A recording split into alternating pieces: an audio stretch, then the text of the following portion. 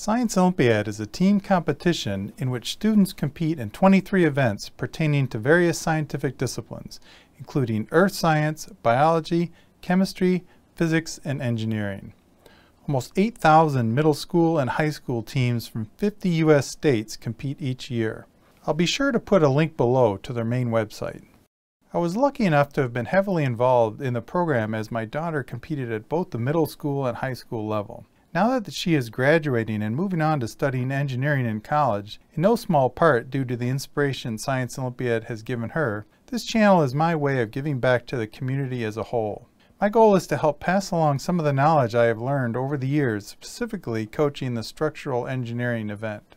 This event is very challenging to compete at the highest levels. Having seen literally hundreds of teams compete at various competitions over the past 6 years, I know I can help many teams take the next steps to be more competitive. I will share my journey from knowing almost nothing about this event to having the students I coached being able to build nationally competitive devices. While the rules change every year, the basic fundamentals of this event are the same. At the core, this event is about building the most structurally efficient device. In other words, to hold the most weight divided by its mass.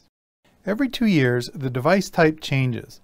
Most recently, this change has gone from bridges to towers to boomlevers to elevated bridges. Typically, the first year of a given device type has the most straightforward rules, allowing for a simpler device. The second year usually adds design constraints or scoring bonuses which make things much more difficult. Usually the only difference between Division B, middle school, and Division C, high school, involves changing one primary dimension. For example, Division C bridge might have to span 45 centimeters instead of 35, or the Division C tower might have to be 60 centimeters tall instead of 50. Most of the event rules are bound by the testing apparatus and process and don't change from year to year. There will always be a 5 by 5 by 2 centimeter loading block that connects to a chain which holds a bucket in which sand can be added. You might test with a very nice auto-loading system like this one, or you can easily build a device that can hand-load sand with a simple tabletop design.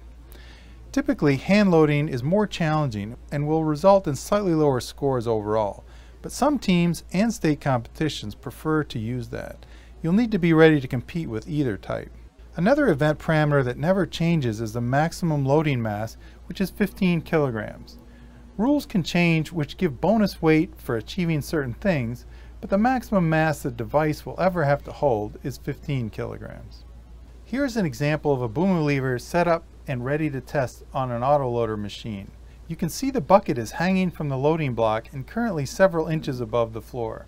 The sand is in the green hopper ready to be poured into the bucket with the lever with the red knob on the right.